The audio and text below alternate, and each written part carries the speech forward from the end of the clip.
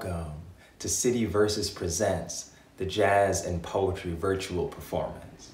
My name is Evan J. Cutts. I'm a Rutgers University MFA alum and City Versus artist in residence, but tonight, myself, Attorious, Augustin, and the City Versus Jazz Ensemble are your guides on a sonic tour through the hazy and electric art forms that are jazz and poetry. We are going to time travel all the way back to the Harlem Renaissance and carry you through to the radical present. May poetry and music light our way. Go pump.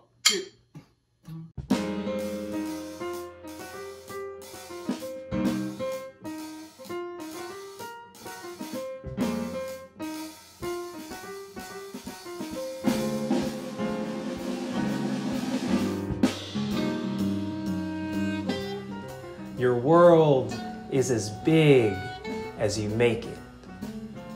I know, for I used to abide in the narrowest nest, in a corner, my wings pressing close to my side.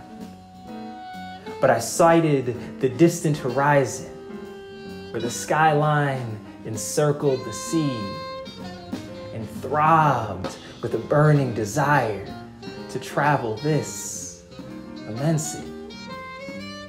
I battered the cordons around me and cradled my wings along the breeze, then soared to the uttermost reaches with rapture, with power, with ease.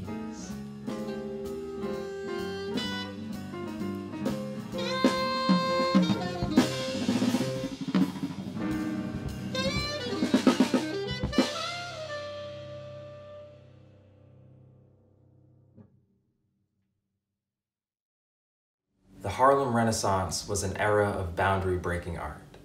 Poets and playwrights, musicians and artists, actors and dancers all created evocative and controversial art, aiming to define and redefine what it meant to be Black, to be American, to be a woman, to be queer, and so much more. Harlem Renaissance poetry in particular was in a fraught tug-of-war, where some poets, like Georgia Douglas Johnson, eschewed respectability politics in the name of radical self-expression and individuality, while other poets wanted to present a strong cultural front that was respectable in order to elevate Black poetry into the white mainstream. The Want of You by Angelina Weld Grimke. A hint of gold where the moon will be, through the flocking clouds just a star or two. Leaf sounds soft and wet and hushed, and oh, the crying want of you.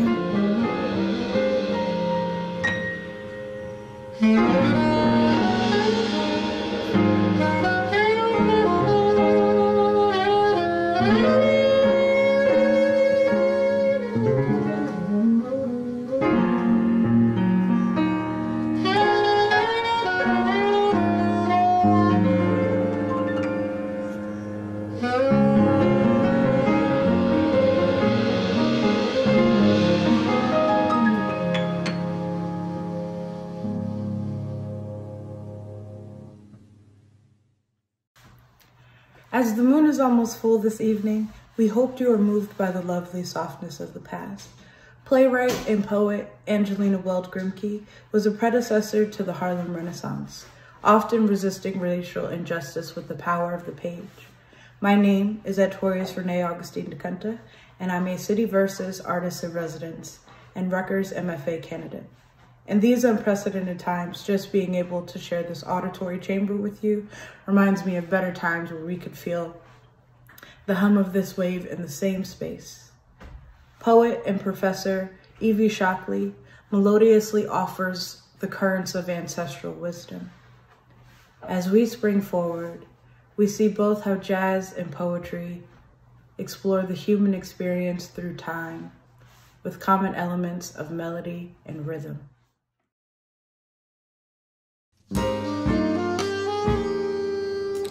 Pontoon Landing, 1976, by Evie Shockley. Dreaming the lives of the ancestors, you awake justly terrified of this world. You could dance underwater and not get wet. You hear, but the pressure is drowning you. You're awake, but just terrified of this world, where all solids are ice underwater boogie. You hear, but the pressure is drowning you. The Igbo, we're walking, not dancing. Where all solids are ice, underwater boogie is good advice, because they're quick to melt. The Igbo, we're straight up walking, not dancing. And you've got to get through this life. Take my advice quickly, they're melting. You could dance underwater and not get wet. And you've got to get through this life, still dreaming the lives of the ancestors.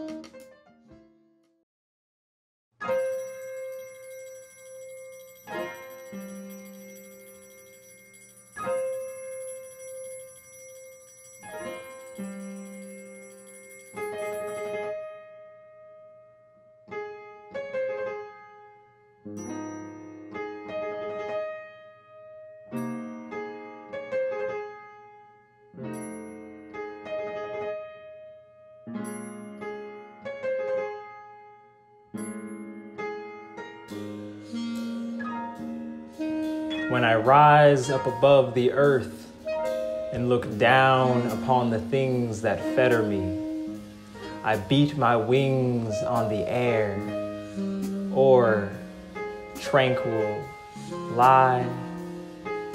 Surge after surge of potent strength, like incense, comes to me when I rise up above the earth and look down upon the things that fetter me.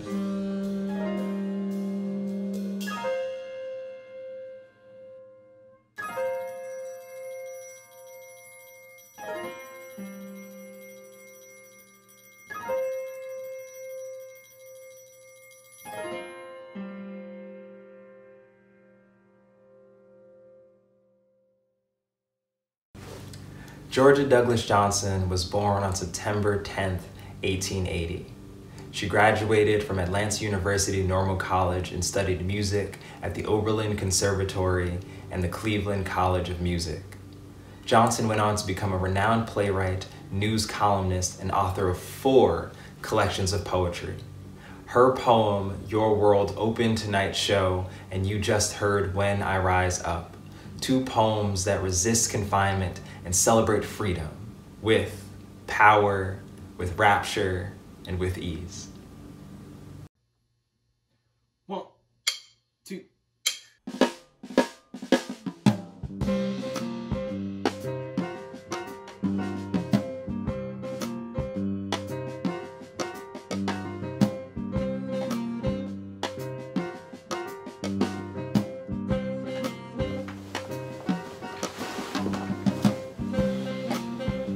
The sky, lazily disdaining to pursue the setting sun, too indolent to hold a lengthened tournament for flashing gold, passively darkens for night's barbecue.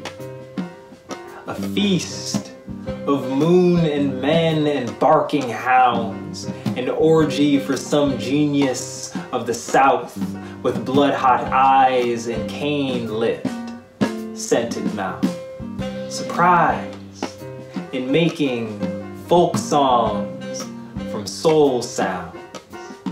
The sawmill blows its whistle, buzzsaws stop, and silence breaks the bud of knoll and hill.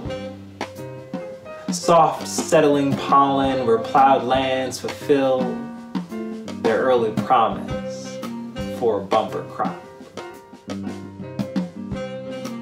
Smoke from the pyramidal sawdust pile curls up, blue ghosts of trees carrying load, where only chips and stumps are left to show the solid proof of former domicile. Meanwhile, the men, with vestiges of pomp, race memories of king and caravan, high priests, an ostrich, and a juju man, go singing through the footpaths of the swamp. Their voices rise. The pine trees are guitars, strumming. Pine needles fall like sheets of rain. Their voices rise. The chorus of the cane is caroling a vesper to the stars.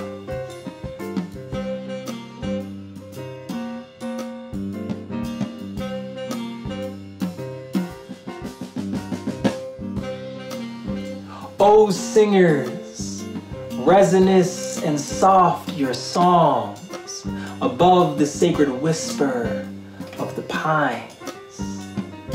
Give virgin lips to cornfield concubines. Bring dreams of Christ to dusky, cane-lipped throngs.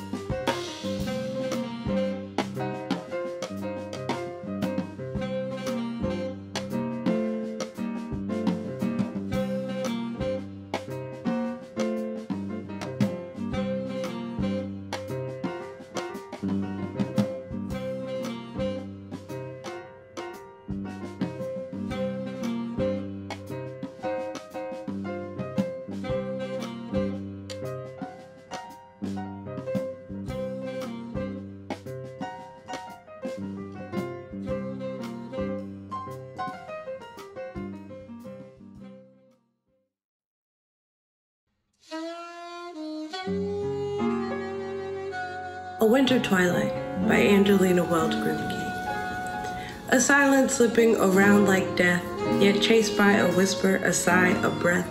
One group of trees lean naked and cold, inkling their crests against the sky green cold.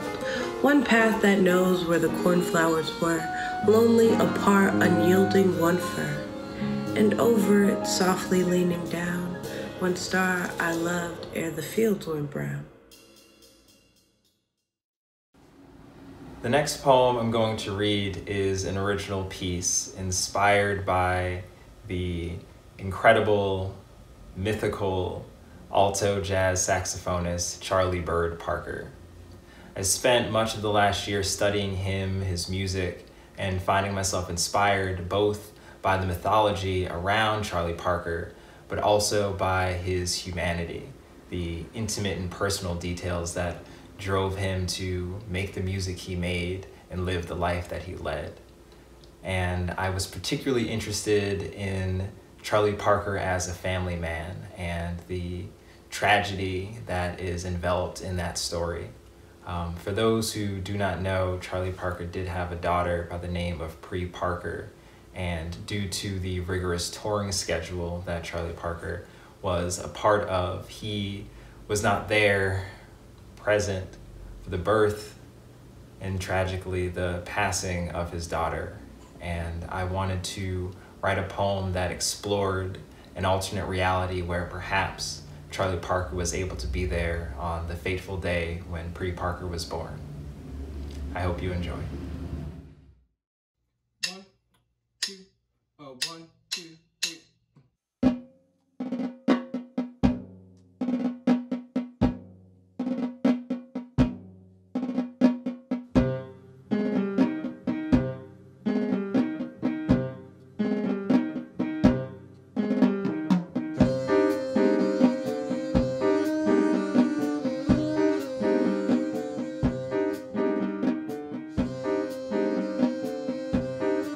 Alt Real, happy birthday, Pre.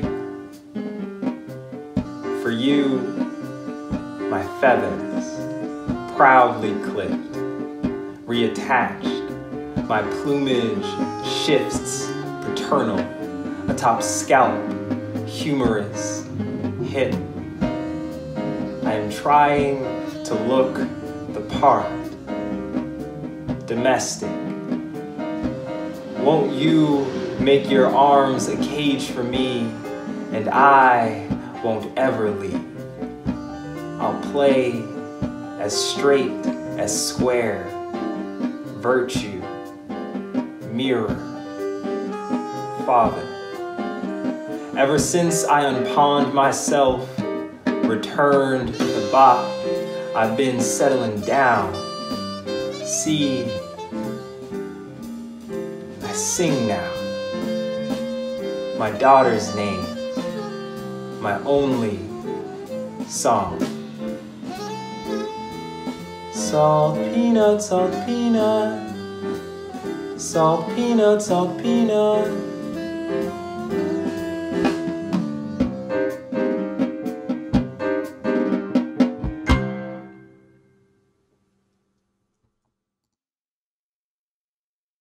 To a Dark Girl by Gwendolyn Bennett. I love you for your brownness and the rounded darkness of your breast. I love you for the breaking sadness in your voice and shadows where your wayward eyelids rest. Something of old forgotten queens lurks in the life abandoned of your world, and something of the shackled slave sobs in the rhythm of your tone. Oh, little black girl, born of sorrow's mate, keep all you have of queenliness, forgetting you once were a slave, and let your full lips laugh at fate.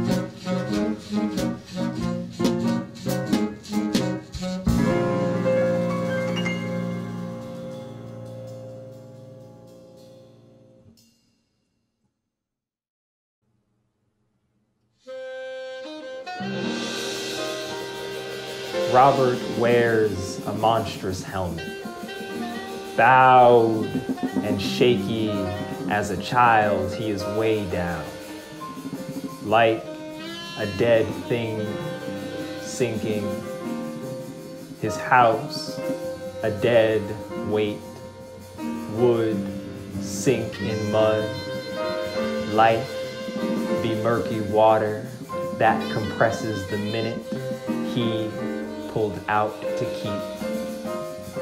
The dead house is alive, is sinful, outlives Robert, an upright man who is bowed and shaky as the earth is.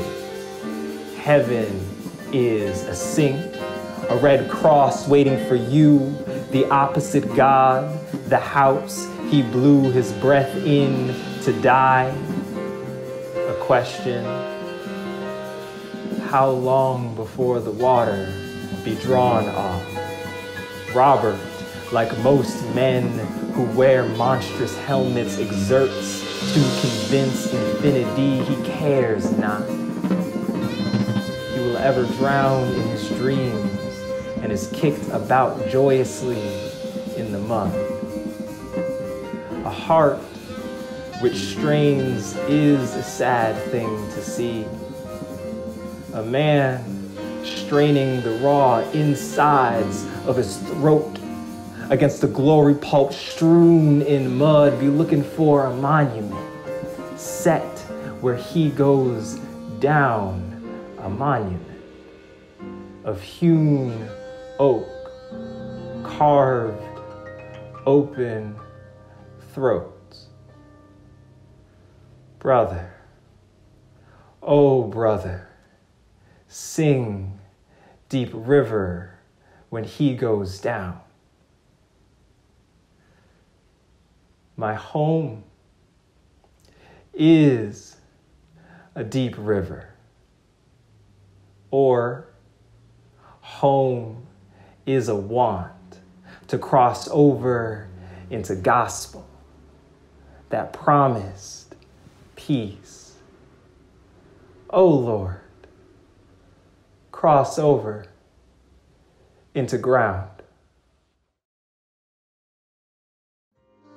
Before we say goodnight, we are so grateful for your company on this exquisite journey celebrating poetry and jazz, guiding us to contend with our history, an opportunity to grow in the tomorrow we deserve.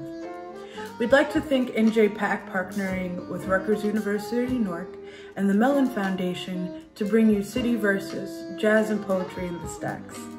Our next event will be November 11th, 2020. Thank you so much for tuning in. Good night.